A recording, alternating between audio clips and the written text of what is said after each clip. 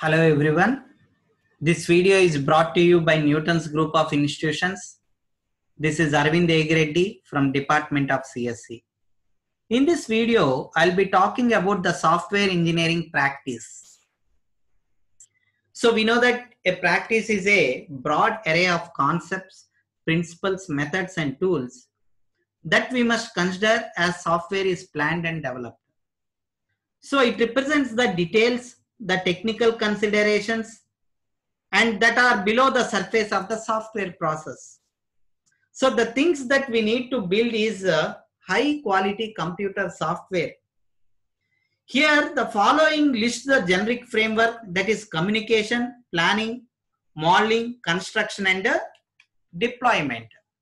And we also have an umbrella activities like tracking, risk management, reviews, measurements, configuration management, reusability management, work product, creation and product, what we have discussed in our last video. So these are all found in all software products.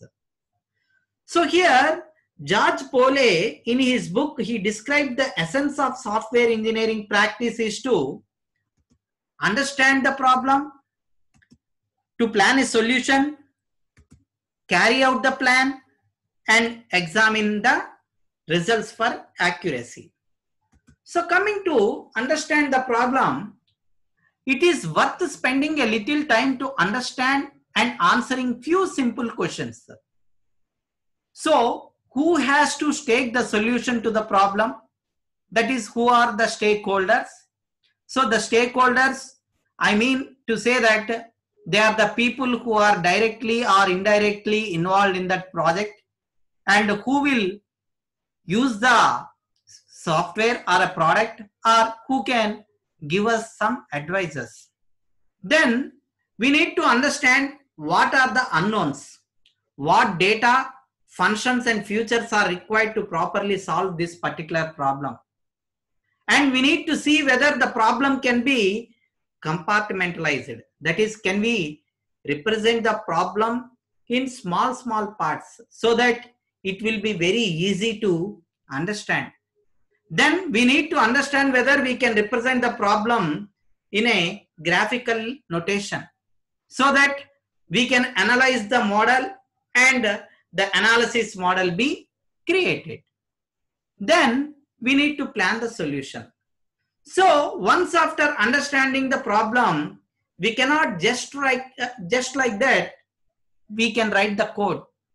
So before writing the code, what we need to do is we need to design it.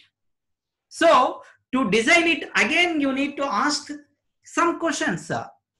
Whether you have seen the similar problem before, and if you have seen the patterns what you used in your previous problem, whether that can be the potential solution to this particular problem or not. If there exists a software that implements the data, functions and features that are required. And have you ever solved the similar problems? If you have solved the similar problems, whether the solutions what you have used, that the same solutions can you apply here to this particular problem? So all these questions you need to ask yourself. And you also need to understand whether you can see the subproblems be defined. If so, the solutions readily apparent for the subproblems. Then once after that, you need to carry out the plan. So now you need to implement. So here, does the solution what you have been designed, whether it is conformed to the plan, or is the source code trackable back to the design? That is what you need to understand. So is each component of the solution correct? Has the design and code being reviewed or better? So these are the questions what you need to ask yourself as a best engineering practice. Then you need to examine the problem. So you cannot be sure that your solution is perfect, but you can be sure that you have designed a sufficient number of tests to uncover as many errors as possible. So it is possible to test each component part of the solution and has a reasonable testing strategy being implemented. And as the solution products results that conform to the data, functions and features that are required, and has the software been validated against all stakeholders requirements. So you need to understand that whether the solutions what you have been identified are acceptable to all stakeholders who are directly or indirectly involved in that particular problem. Here, David Hook has proposed 7 principles that focus on software engineering practice as a whole. So these are called as the general principles, and they are as follows.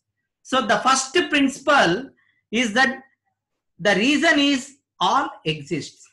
So here a software system exists for one reason, to provide value to its users. So before specifying any system requirements or before noting a piece of system functionality or before determining the hardware platform or before development process, we need to ask ourselves questions such as, does this requirement add any real value to this system? If the answer is no, do not do it. All other principles support this particular law. Now coming to the second one, that is the second principle, KISS. Keep it simple, stupid. So there are many factors we may be considering in any design effort. So all design should be as simple as possible. So this helps us in more easily understanding and easily maintaining of the system. So indeed, the more eligible designs are usually more simple ones. So the payoffs is software that is more maintainable and less error prone. Coming to the third principle, we need to maintain the vision. So a clear vision is essential to the success of any software project. If you don't have any vision, then there is a more probability that your software will fail. So if you neglect the architecture vision, then the software system weakens and will be eventually break even the well-defined system you have designed. So maintenance of good architecture vision ensures a very successful software project. Coming to the fourth principle, what you produce, others will consume.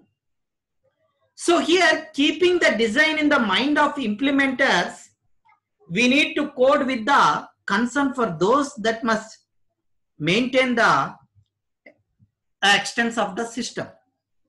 So someone may have to debug the code you write, and that makes them a use of your code. So this makes the job easier and adds value to the system. Coming to the fifth principle, be open to the future. So a system with long lifetime has always more value. So it is better that you never design yourself into a corner. Always ask the question, what if? And prepare all possible answers by creating such a system that solves the general problem.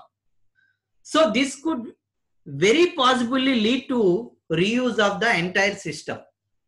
Now coming to the sixth principle, plan ahead for reuse.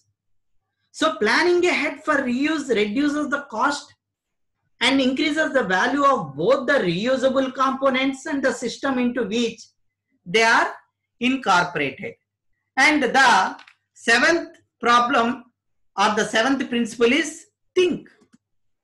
So here, this last principle is probably the most overlooked. So placing clear, complete thought before action always produces better results. So when you think about something, you are more likely to do it right. Okay. Thank you. If you like this video, please subscribe to my channel and press the bell icon for the latest notifications. Thank you all.